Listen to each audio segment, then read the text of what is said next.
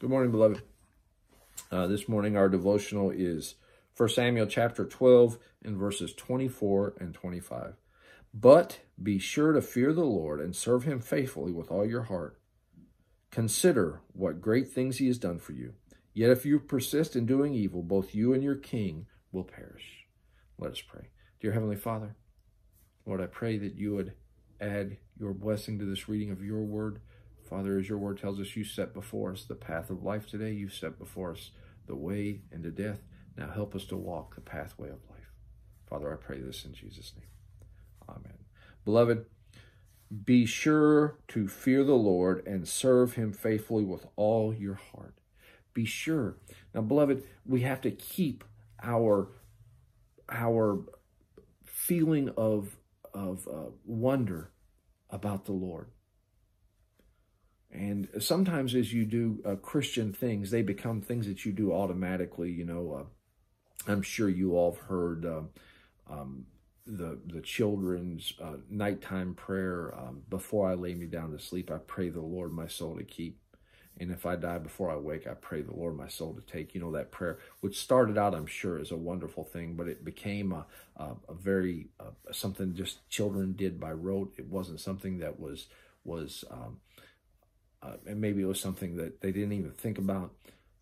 Beloved, sometimes we become so accustomed to doing things that they stop having spiritual meaning. It's just something we do.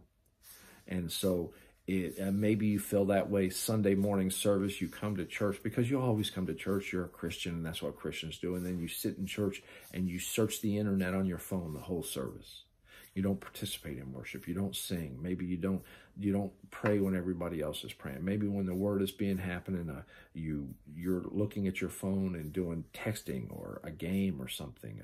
I remember a friend of mine was talking about he moved around his church while he was doing things, and he saw somebody that had a phone and an iPad open, and he thought he was really studying the word. He had to have two as he's preaching, this guy. And so he wanders around and he looks, and the iPad is a baseball game and the phone is some kind of he's watching TV in church. He's watching a baseball game, and on the phone he's doing some kind of candy game.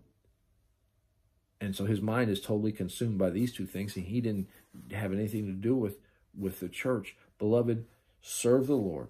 Fear the Lord and serve him faithfully with all your heart. Consider what great things he has done for you. Always keep that in mind. Beloved, there are two ways. There's fear the Lord and serve him. Consider his great things. If you persist in doing evil, both you and your king will perish. And beloved, that's before us today.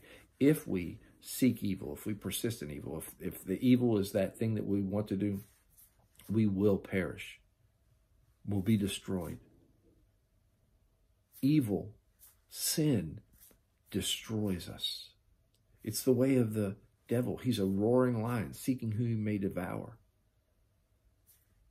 And just like a lion, he will destroy us. Sin ruins our lives. Sin tears us apart. And so, beloved, instead of sin, let us have grace. Instead of turning away to evil, let us fear the Lord and serve him. Serve the Lord faithfully with all your heart. And beloved, one of the things that we should always try to do is remember what God has done for us. It's easy to remember the difficult times. I mean, they stand out, right? You remember those hard things, but let's remember the good things God has done for our church, for our people, for each other. Let's remember the many blessings that God has poured out for us and on us. Beloved, hear the word today. Hear what God speaks to you and I. Not just the nation of Israel in the time of Samuel, but Samuel spoke then to those people as they were gathered together so that we could hear and we could follow his word today.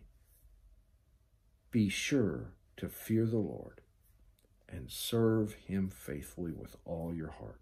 Consider what great things he has done for you. Yet if you persist in doing evil, both you and your king will perish. May God bless you as you go about your day.